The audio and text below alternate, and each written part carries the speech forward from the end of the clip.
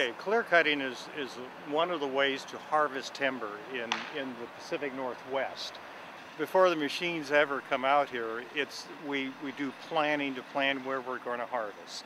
We leave buffer areas around streams, we leave wildlife trees, and we delineate the unit boundaries. Then loggers come in, and the first step is falling the timber, and timber cutters will come in and fall the trees.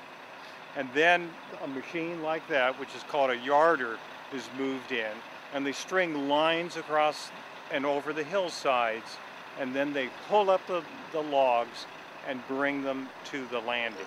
Loaders log the logs on log trucks, and they're trucked to the mill where we manufacture boards. Essentially, what our initiative would require is that timber companies use selective logging instead of clear cutting, which has been practiced for many years. In fact, was the common way forests products were harvested before the 1960s. The situation is dismal. We're down to roughly 5% of the original native forest that was present when Europeans first came to the Northwest in the 1800s.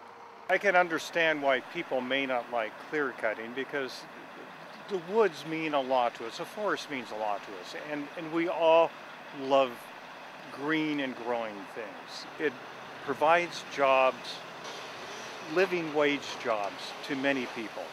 And we're working with the land and renewing the land, and we're proud to be part of it.